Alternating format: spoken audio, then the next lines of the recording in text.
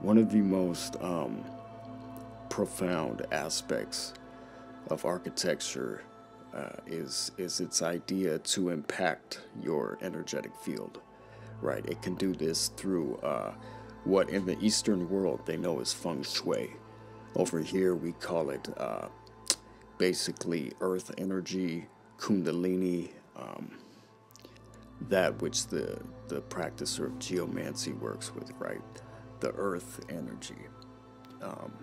So we'll get more into how it correlates with kundalini later on in this video, but basically the shape at which these architectural designs that you pass through or remain in, the shape at which they're in can affect the shape at which your energetic signature is molding to. And these different shapes are basically different dimensions you tap into, right? Be it a 6-pointed shape, a 5-pointed shape, a Vesica Pisces. All of these shapes have their own meaning and impact your body, and in turn your emotions and states of consciousness in different ways. And this was all steered intentionally by the original Masons. When we look at the word cathedral, we can right off the bat see correlations, of course, as you may know, with the word cathode, right? What cath really means as a root word is something that is, it means down or through, or in some cases, both down and through. So when you're, once again, you're looking at earth energy moving down and through, right? That's what these cathedrals are channeling. Now, cath can also be found in the word or name Cathar and Catholic, right? So this is a whole nother rabbit hole when you talk about the downward energy or the feminine energy that has been overshadowed in spiritual practices by the uprising kundalini.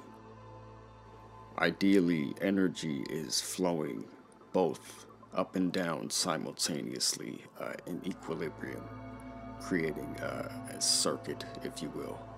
That way it's not getting trapped in any one place and creating inflammation, be it literal inflammation or strictly metaphorical inflammation, like a built-up acoustic sound pocket due to architecture, where where sound might get stuck in a cathedral and dampen out from the resonance or reverberating, right? So there are certain sound pockets. If you're building faulty architecture, that will actually take away from a room's harmonics of reverberation. So one thing when you get into the cathedrals, one thing that should be mentioned equally with the architecture is the sound, how it was strongly built to house a certain harmonic or chord of sound. So back to the word cath.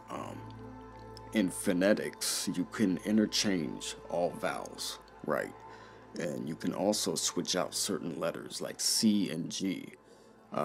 If you pronounce each sound of each letter, right, the sound of C and G, you'll feel that phonetically they're very related, right? When you pronounce them, your tongue does pretty much the same thing. It's just one little nuance that switches you from making a C sound to a G sound.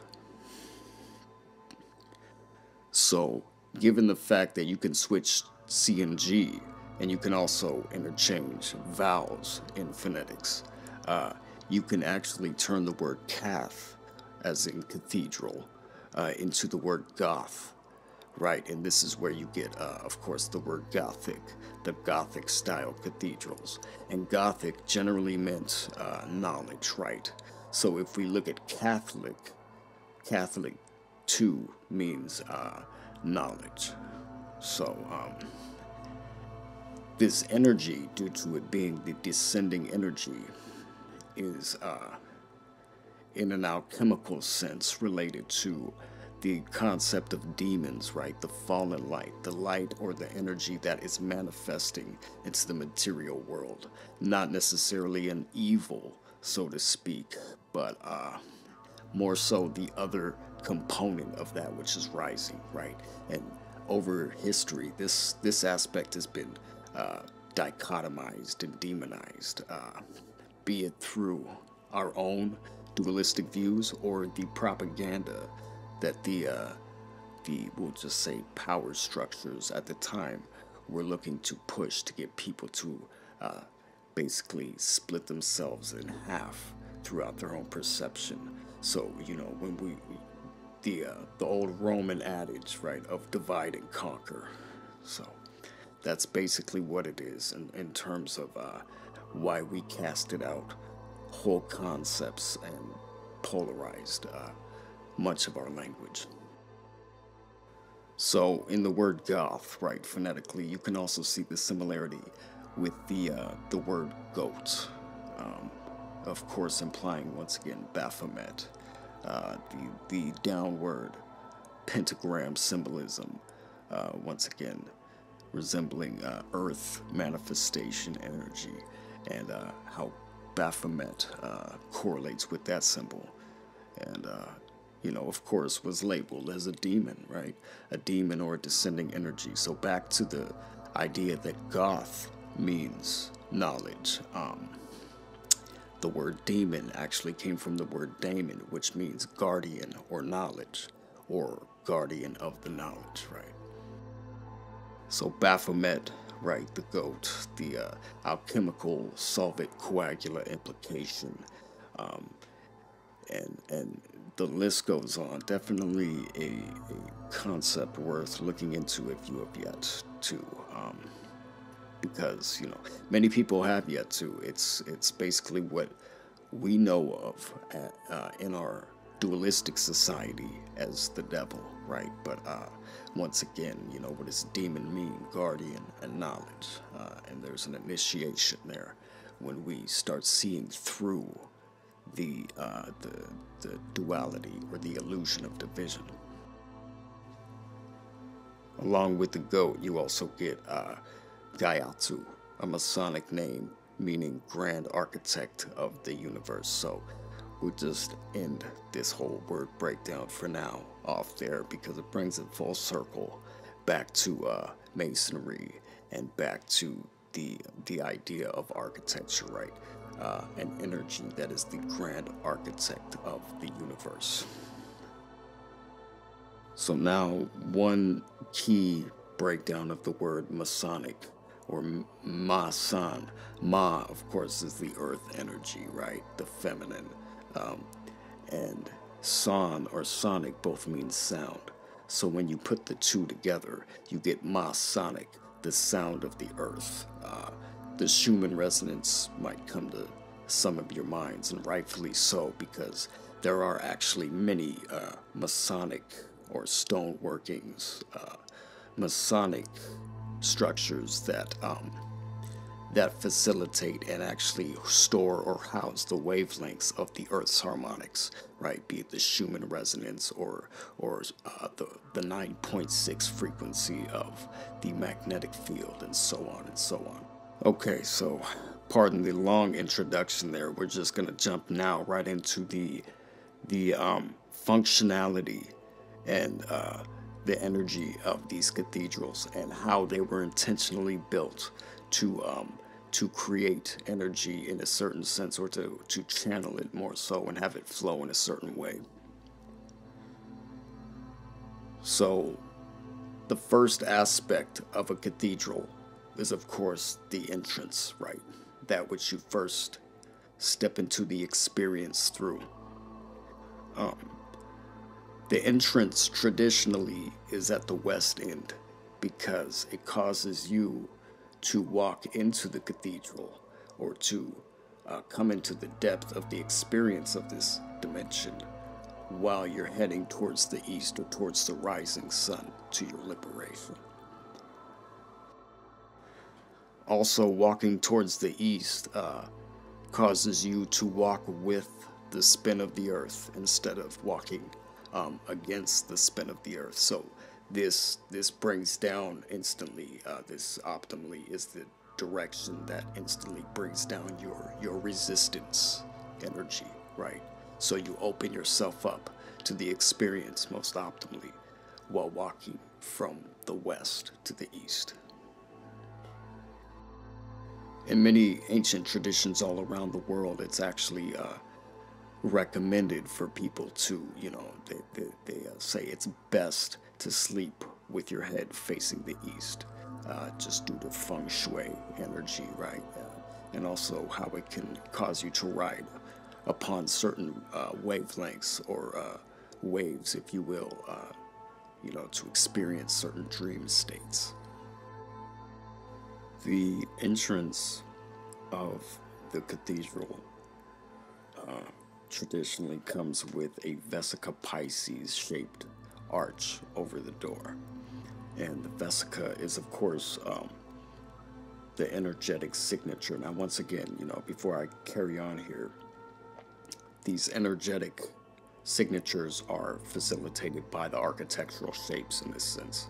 So when you walk through the Vesica Pisces, it symbolizes essentially the vaginal shaped opening into a different world, right? The birth or the rebirth into a new experience, or literally into new dimensions, right? Height, length, width. The contract, right? The spatial contract of being in a closed place literally does. It's like a mental contract to a certain confinement of limitation, right? You have your walls, your ground, and your ceiling, right? This is the contract to being in a new dimension. Now, optimally, this new dimension is going to have architecture that facilitates your natural field. And typically, people are used to linear squares, boxes, cubicles, houses with, just linear cubed or semi-cubed rooms, right? Rectangular rooms. So, a lot of this, when this stuff comes back into the forefront of our minds and we start re-implementing this into our society, much like changing the musical tuning, it's going to be one of those backbone factors that really helps us shift into a deeper degree of harmony as a unified species.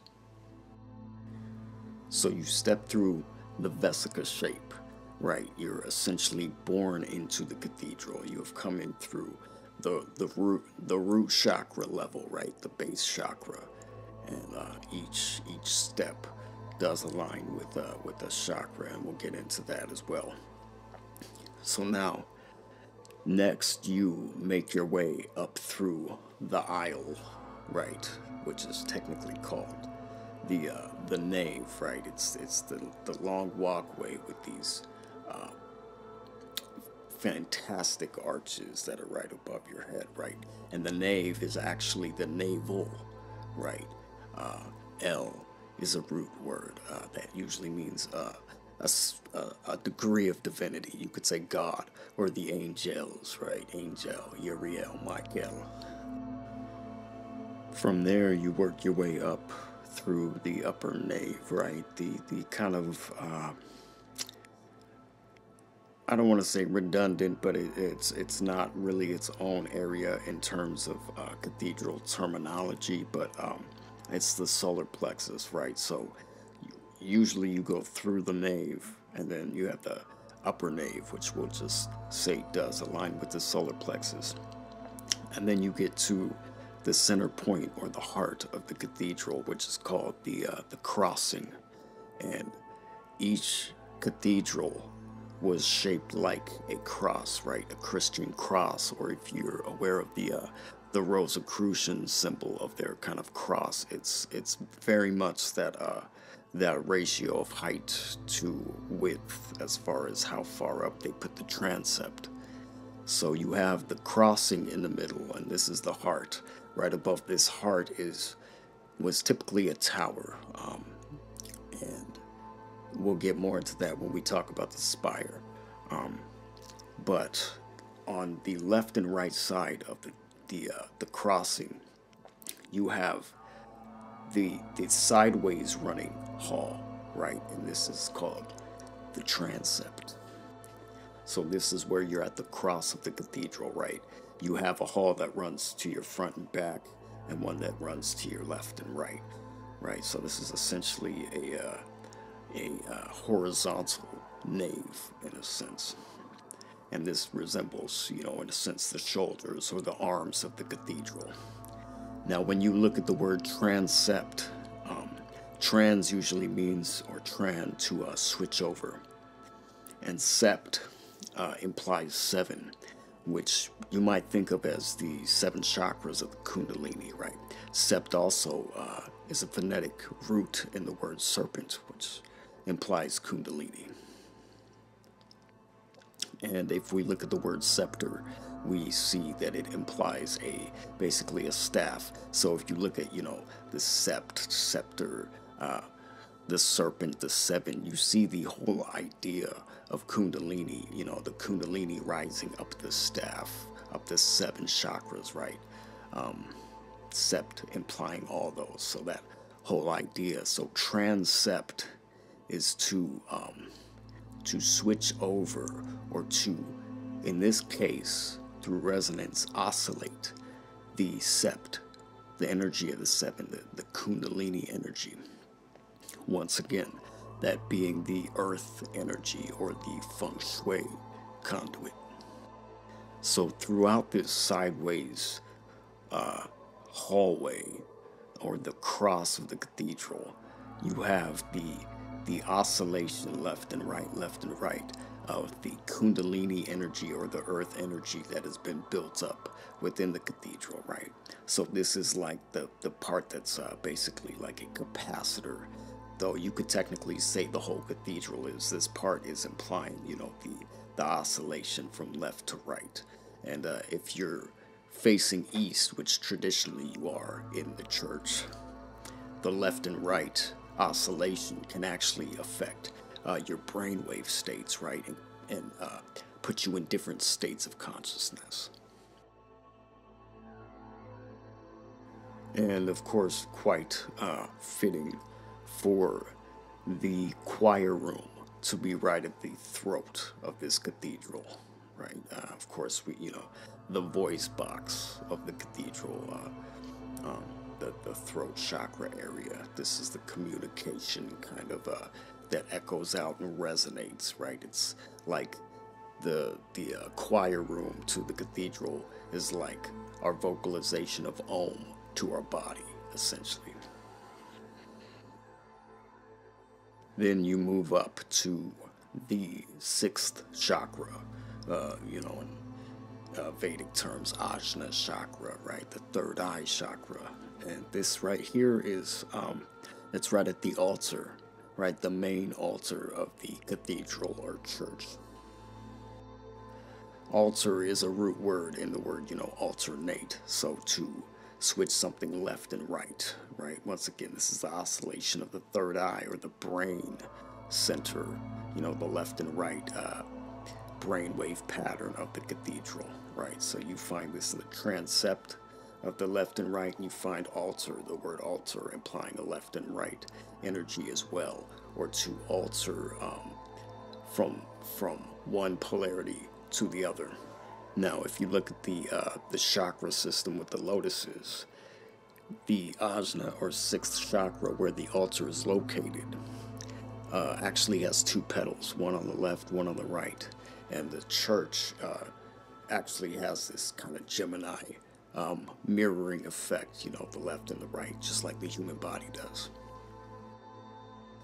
And the altar is, of course, where the whole message of the mass is really emitting from, much like how the core or the pineal gland in our brain is really what's running the show in our cerebral part of our body, right?